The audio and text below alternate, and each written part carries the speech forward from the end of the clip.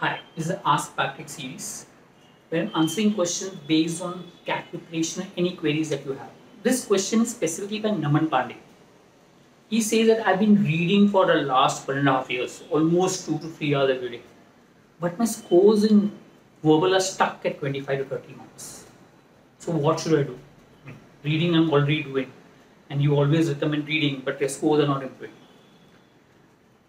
Understand that only reading, yes, helps. I'm not saying no. The fact that you're scoring 20 marks definitely helps. I'm not saying no.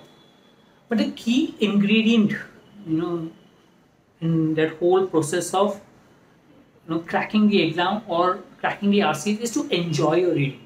If you don't enjoy your reading, there is no point how much you read, you will not benefit. So first thing is, important point is enjoy your reading. You should like. There was a time when I used to start reading economic papers, etc. And I used to hate it because I didn't understand anything. Okay? But then I said, let me try to enjoy what I'm reading. Let me try to see what knowledge I get. That helped me to gain interest. So then what I did was, any passage that I read or anything that I read, I try to get understand it and get interested in the whole topic.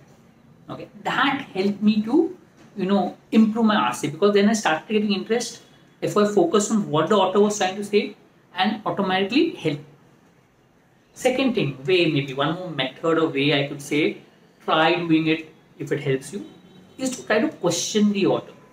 Okay. Now, one reason that people do make mistakes, a lot of people who actually read a lot do mistakes, is because they put their own ideas into the passage. Okay, they say that I have this idea, and the author should also communicate a similar idea. So that means they force their ideas on the passage, on the author, and then they interpret the passage based on what they feel is right. This is a common mistake for people who read a lot. In this case, recommendation is try to be very clear between your viewpoint and the author's viewpoint. So when you're reading, always question, saying that, is your viewpoint matching the author's viewpoint? Yes or no? If it's not, what is the difference? And appreciate the difference. The moment you find a difference, and the moment you keep questioning yourself when you're reading, it will help you to understand the whole passage better. Right? Try doing that. Question yourself reading the author. I'm not saying that stop every time and try to question. So when you're reading the flow, you should question yourself. There are a lot of time when I read, I feel that, okay, the author is not into sync with what I am thinking.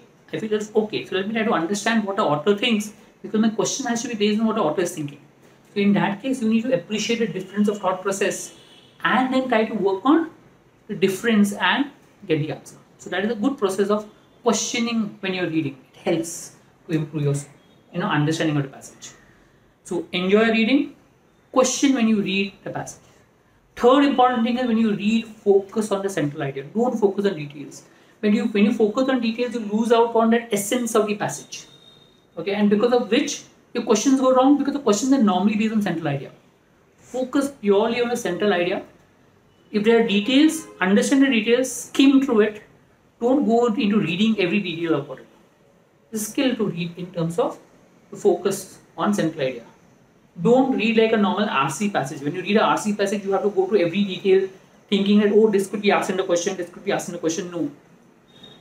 You need to know the flow, you need to know the central idea. Avoid details.